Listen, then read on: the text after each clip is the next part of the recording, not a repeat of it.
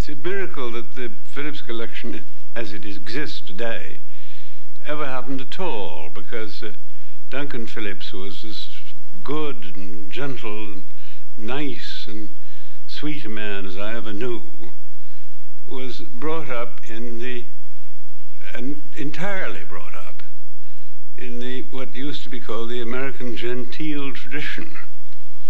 And the American genteel tradition was certainly hostile to the kind of works of art that Duncan Phillips acquired.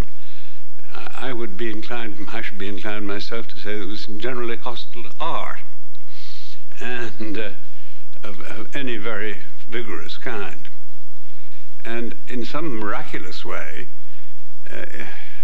far more of a miracle for him than for his wonderful wife, Marjorie, he escaped from the paralysis of this dreadful American gentility and began to see a wholly new kind of art.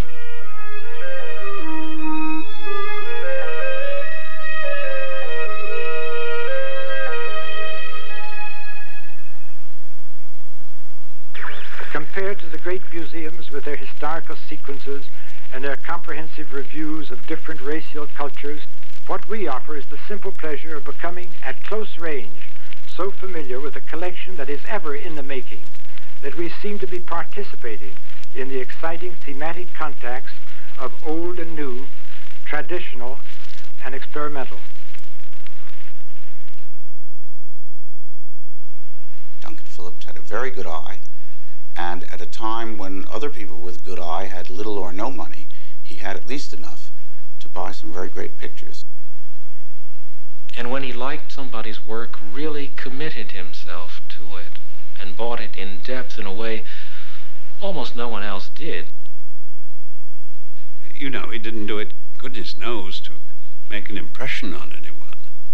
He did it because he loved works of art.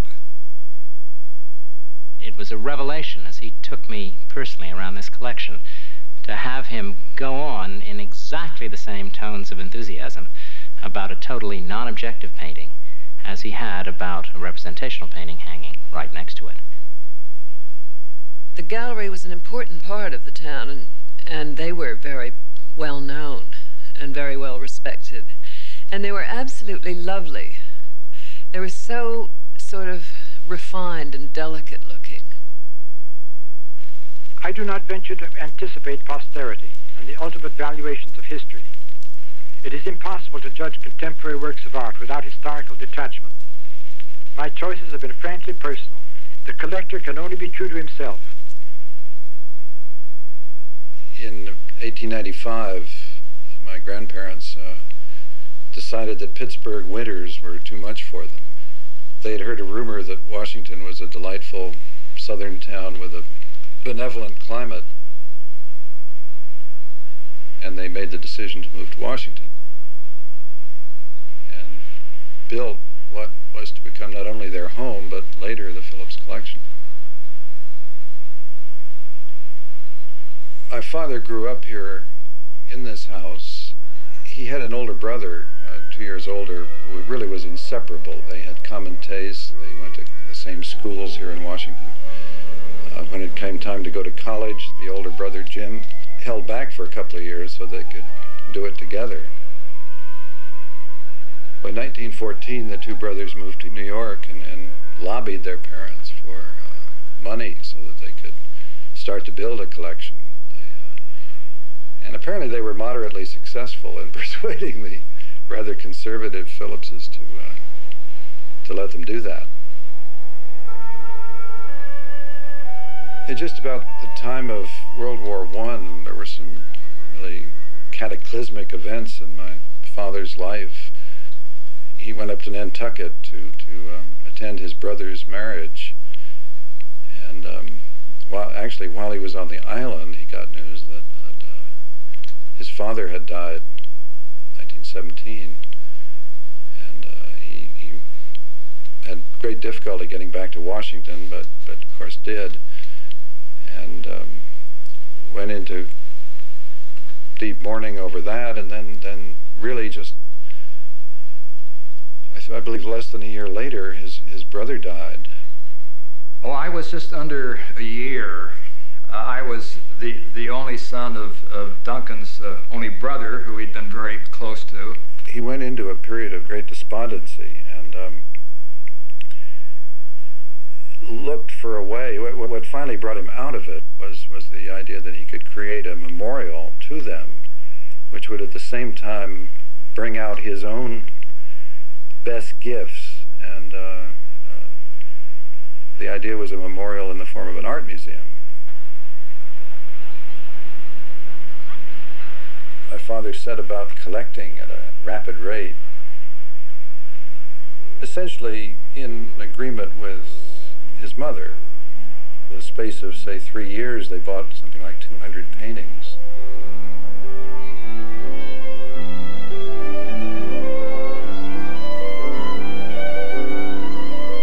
A selection of these paintings was previewed at the Century Club in January of 1921, and my mother's painter uncle, really a very good painter, Gifford Beale, invited her to come see it.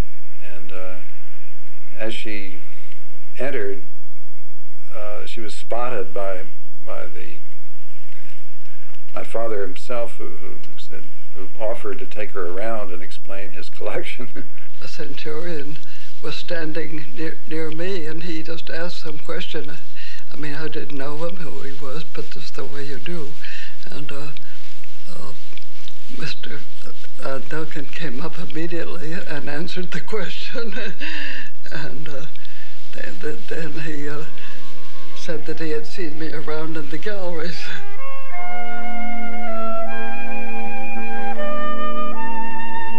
Duncan's approach to art was essentially very poetic. He believed, I think, that the artist needed to experience a poetic moment of perception and then find a painterly equivalent for it. And in finding the painterly equivalent, he was very much of a modernist. I mean, he believed very much in the painted surface and what the artist could do with color and texture. And I think Marjorie very much shared that taste, and I think they worked together very harmoniously as a partnership.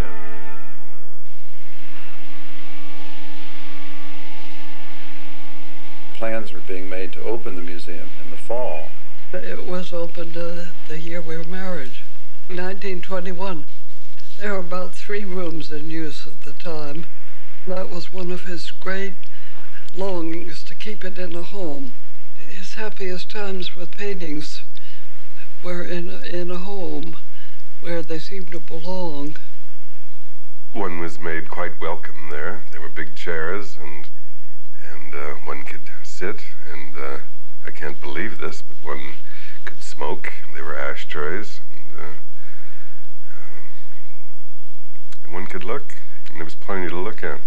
The concept that it embodies, that of a house museum, was the first instruction I gave to I.M. Pei when time came to build on an east building for the National Gallery. I think museums are compromises which we make between the need of the public to see works of art and the natural habitat of the modern picture, which is in the private home or the artist's studio. Modern art did not have, as the art of the Renaissance did or medieval art, a collective mode of address. It had a kind of private mode of address. Some of the most important acquisitions were made just before the opening and then in the first several years afterwards. Important French artists who really were not normally collected by Americans of that period.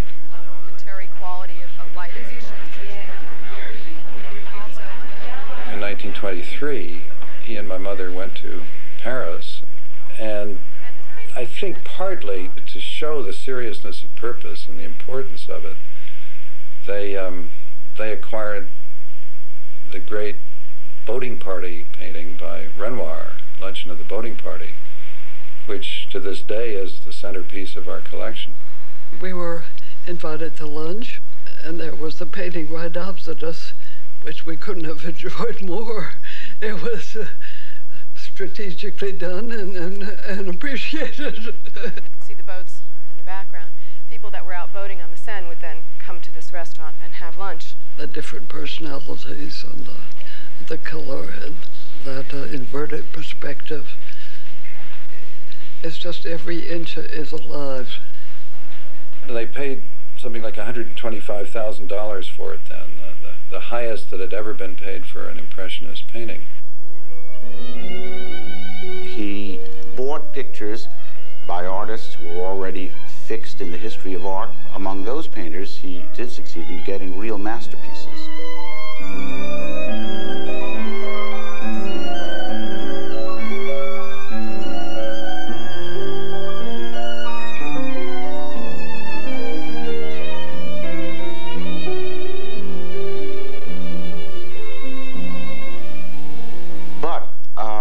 Unlike many collectors who buy older pictures, he also bought contemporary pictures.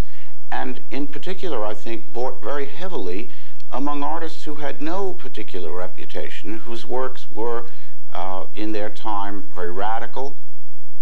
Even before the concept of the museum, while my father was living in New York, he and his brother had gotten to know a very interesting person named Augustus Tack, who was primarily known then as a portrait painter. He would come down to Washington and do a portrait of a chief justice or a general. Very charming man. I remember him. He had a monocle, which he would keep in his eye until the punchline of his joke, and then very dramatically the monocle would drop out of his eye and everybody would break up. But Tack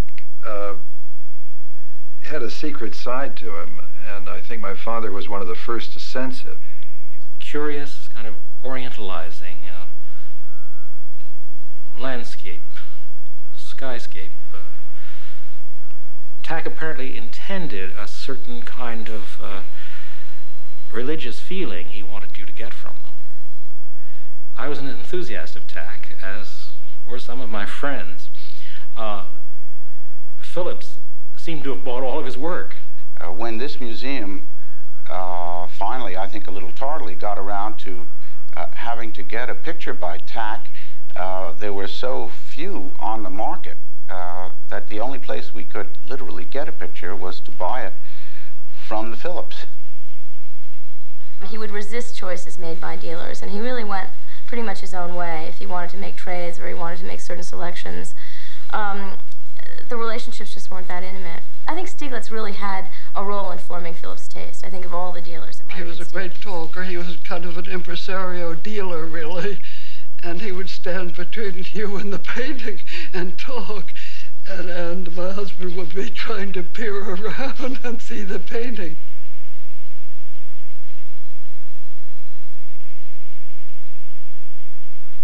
It's through Stieglitz that Phillips met Dove and purchased his first Dove, and Phillips was Dove's only patron. I mean, because he had choice of purchase and because he really loved the pictures, he's got some of the really greatest works from basically from 1920 right through to Dove's death. Dove would tell you he was after, quote, the idea, which was to find the core, to find the essence of that object. And he would always abstract from nature, from the object at hand, from life on the farm in Geneva, New York, or life on the houseboat out in Long Island Sound. And from that he tried to get to the more generic experience. Sometimes my husband would try to interpret one a little, and he wouldn't like that. He said, no, he didn't mean that. He was a very independent soul, too. We often correspond with an artist and have rather frank exchanges, often criticizing their work, sometimes getting rather heated reactions on their part. But he didn't meet as many as one might think. One exception was John Marin, whom I distinctly remember coming to our house. When he painted his watercolors, he worked with both hands. So he would have a large brush in one hand and a small one in the other, and they'd be active simultaneously. I liked Phillips for his championship, really, of early modernists. I mean, we know that he supported Dove, but he also supported, to a degree, John Graham, who was a Russian-born modernist who brought the good news from Paris. to New York, and in the 20s and 30s, Phillips bought a lot of his work. It really became not just a gallery of contemporary art, but modern art in a more radical sense.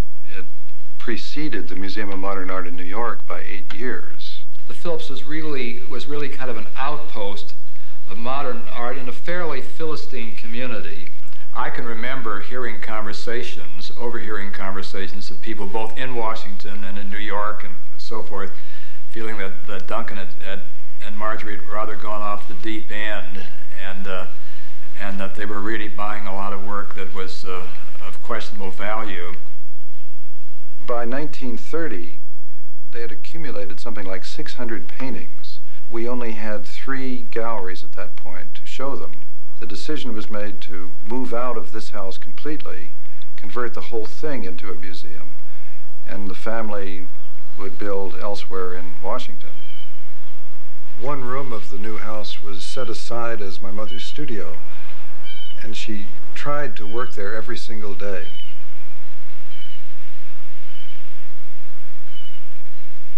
It was a strange life for a boy to have both his father and mother so intent on painting. Some artists would visit. There was a flow of guests. A great deal of my knowledge of what was happening here at the museum in those early years is really based on what my father would come home with. Frankly, I was, like most children, not easily persuaded to visit museums.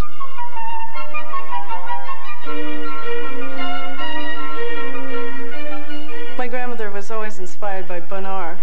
I think his landscapes were always in the back of her mind when she approached her own, and his still lifes, his use of color. When Bonnard first visited us, we already had 5. And then the next year, Matisse came to the gallery. Matisse actually made the remark, "You're right to have 5 Bonnards. We had just one of his at the time." He said he's the best of us all. Bonnard painted with a modesty that was almost obsessive and a sense of keeping the pictures to himself. He wanted them to go on, just like coming to the Phillips Collection and demanding a paintbrush.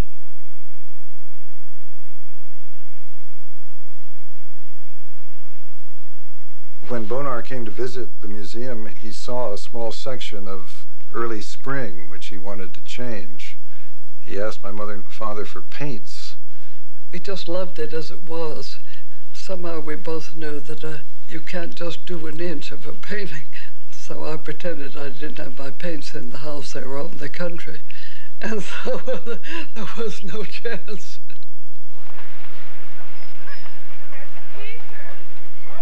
I think that was really an inspired bit of collecting, because even the French really didn't appreciate those late, great Bonnard pictures.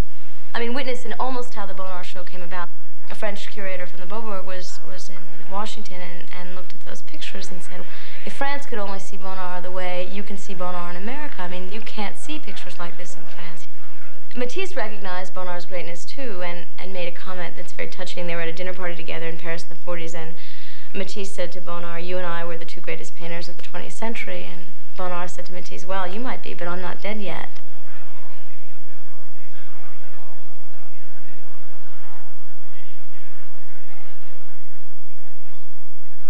He seemed to me one of the most just pure artists that I've ever met.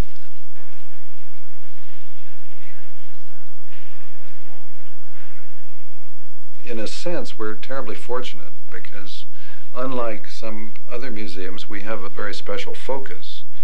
The emergence of modern art at the end of the 19th century and the beginning of the 20th.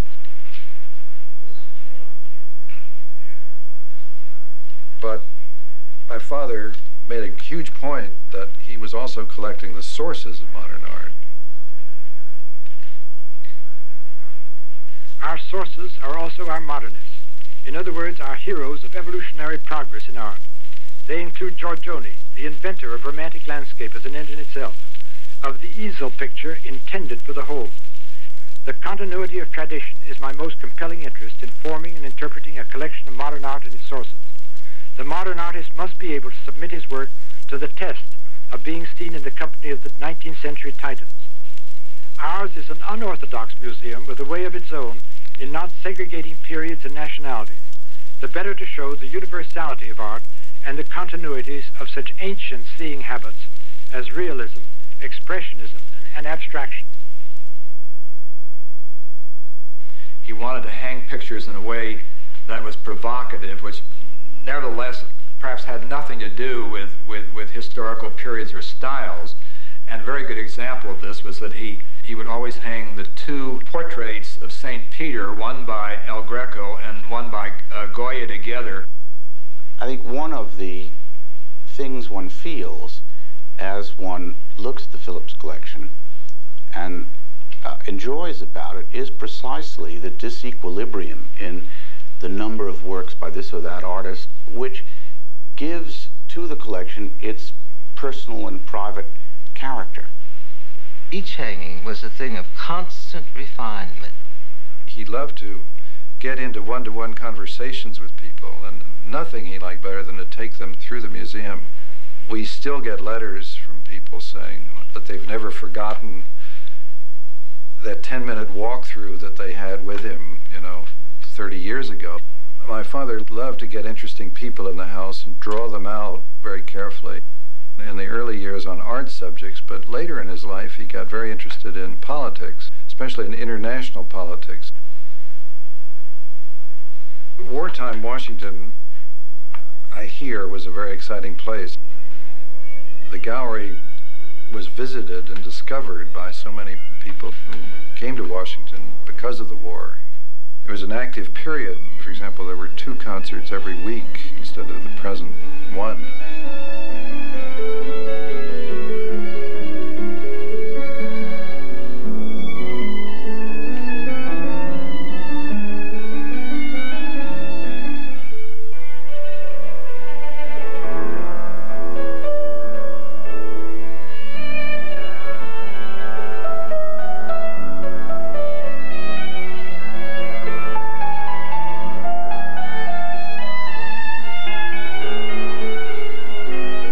In 1940, Father had acquired a Matisse which he finally reveled in. It's now one of our prized possessions, the Studio Quai Saint-Michel. There's a figure on a couch and a view across the Seine. Painting has stuck in my head ever since I first laid eyes on it there. I've discovered pieces of that painting coming out in my own over the years.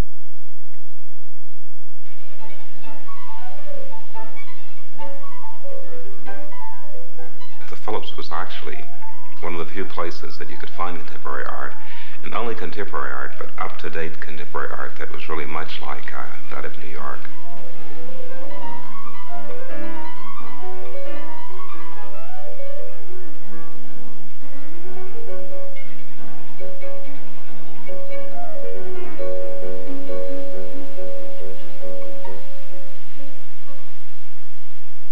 I'd come from Kentucky, and that I had seen the California figurative paintings of Diebenkorn, and it was here at least that I could find 2. But while here is that I became quite enchanted with the Rothko paintings. I think it was in the late 50s, my father had the first museum exhibition of Rothko. It was a major event for Washington, which had never seen anything quite like it. Father immediately bought one from the show. Within 2 or 3 years, bought 3 more. In 1960, again, the collection had outstripped the space available to show it, so an addition was built. My father set aside a special room to show this new unit of Rothko.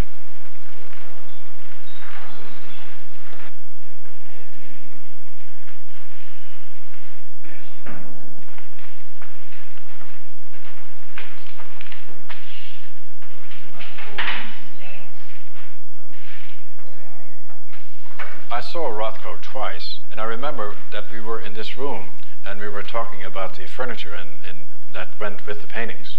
As a matter of fact, where he was concerned, they didn't go at all with the paintings, because they were rather nice Eames chairs, I think they were, and they were rather colorful.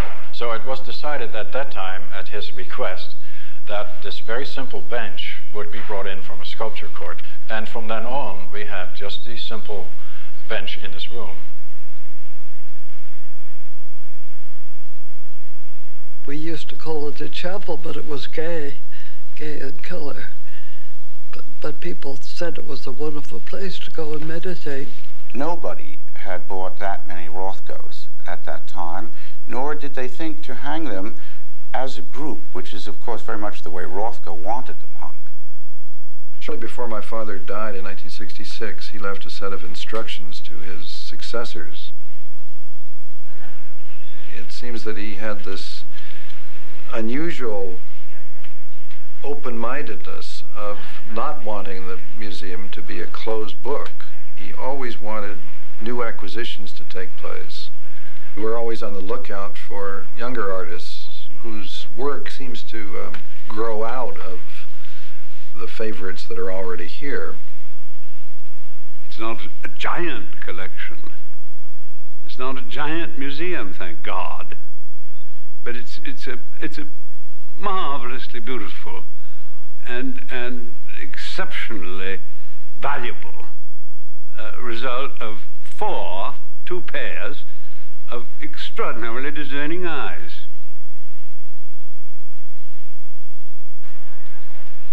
Ladies and gentlemen, good afternoon and welcome.